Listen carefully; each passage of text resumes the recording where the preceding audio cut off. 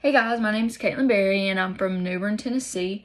I just recently graduated from Dyer County High School, so I'm going to be a freshman when I get to UTM. I plan on majoring in elementary education. One of the reasons I chose UTM is because it felt so much like home.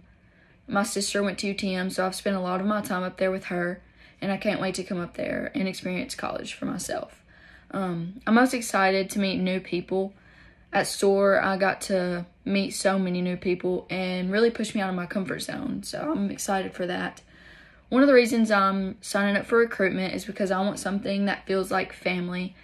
I want a sisterhood. My sister was actually in a sorority, so I want to follow in her legacy. And out of all the stories she tells me, sorority is definitely like the best ones.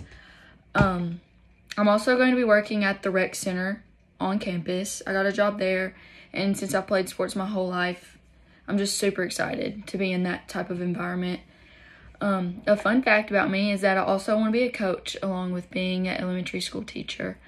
I've been around sports, like I said, my whole life, and so that's just something that I've always wanted to do.